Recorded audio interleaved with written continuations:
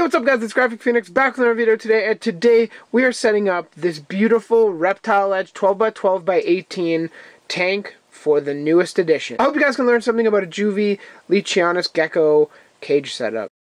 So as you can see in front of you, I have the supplies that I'm going to be using. I also have a substrate off to the side. You guys can see that right here. This is coconut core and coconut husk mixed together. It's probably like 70% coconut core, 30% coconut husk. We're here to learn about Leachianus geckos. Leachies, as you know, are large geckos. They get huge. With that big size means they like to eat, they also like to drink. Now, my belief, that wet spot's going to be under there this whole time. My belief is that they need more water than simply misting would do. For someone like a Cresty, it's not that large. It doesn't have all that high water demands. But for a Leachianus gecko, they're much larger and need more water to hydrate themselves. With that being said, I'm using one of my Reptile Edge dual tray cartridges. These have the 2 large solo cups in them, so I'll be using one for water, and then once I use the 2 large ones that come in here, I'll be using the 1.5 ounce containers, which are just slightly shorter. But that's what I'm going to be using for his food and his water. It will be low-ish to the ground. It's not going to be super high, but it will have something leading to it so he can stand on it. Now, general care is very similar to Cresties.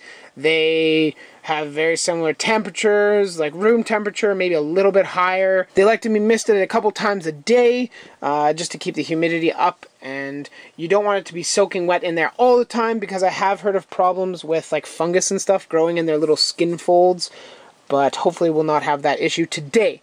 So enough blabbering about them. You guys generally know how to care for a crested gecko, and these guys are very similar. With that being said, we can get started building this cage. Well, the cage is already built, and believe me, that was a nightmare. For no reason more than I didn't have instructions, it just took some time. Even though this isn't his full-time cage, I think I might add springtails and isopods in there, just to, I don't know, keep things going. Now this is the substrate going in right now. I'll probably do about 1.5 inches, maybe 2 inches all over here. And I'm putting this stuff in first so I can then place the branches and be able to anchor them. Now there's no drainage layer going in here because it is a temporary cage. I just don't feel the need to add drainage. Maybe I'll regret that in the future. As of right now, that's what we're going with.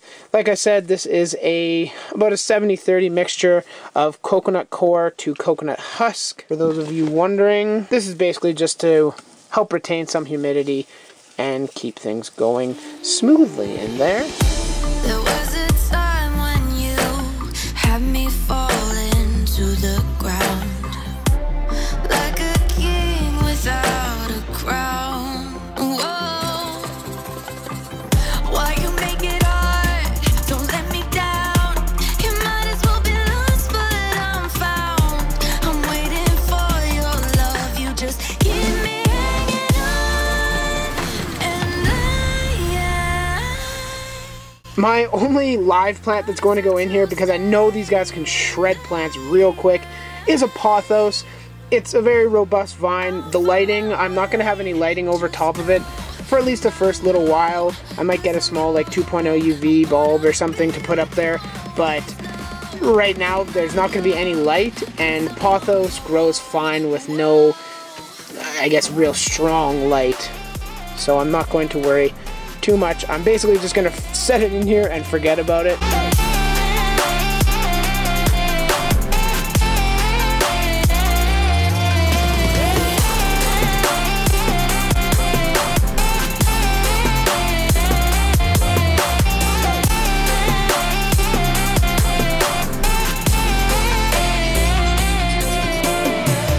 In the dark we fight. You take the wrong and you make it right.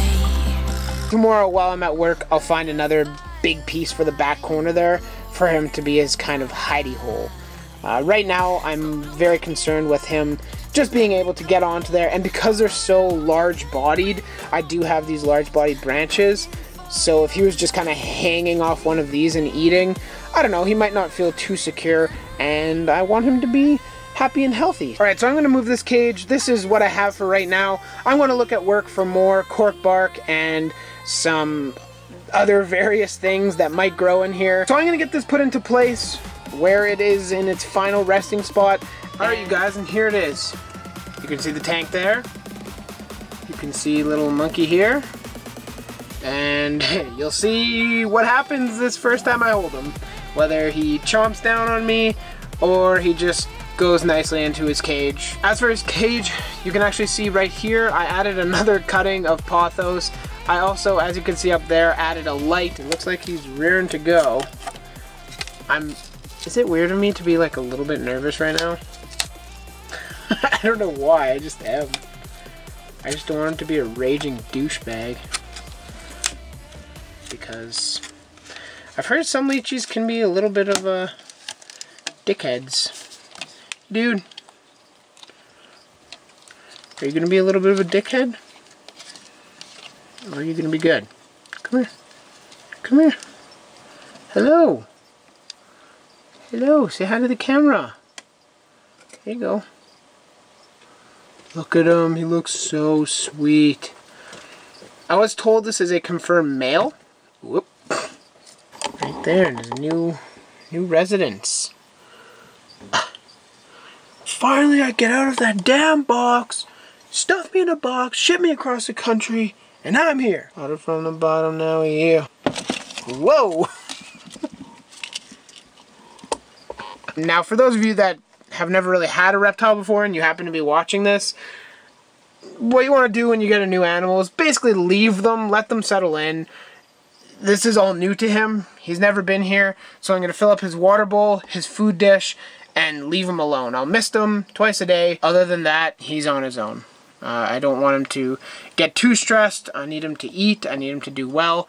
And in fact, I'm probably going to turn off his light for the first couple days, just to let him settle in a little bit. He will be getting some ambient light from the frog tank next to him, so that's all he really needs. So I guess I should give you guys the chance to leave your name suggestions down below.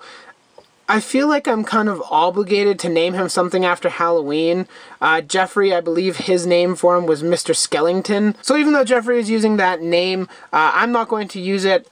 So please leave your comments in the comment section down below of what you think I should name this guy. If you want to leave 2 name suggestions, leave one Halloween-y and one non-Halloween-y.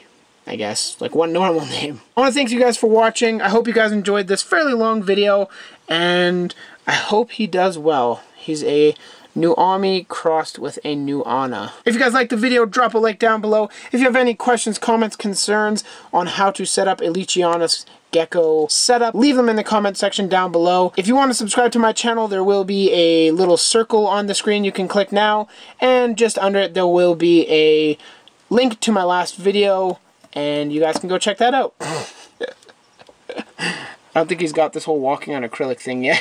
Thanks for watching, guys. Graphic Phoenix, outta here.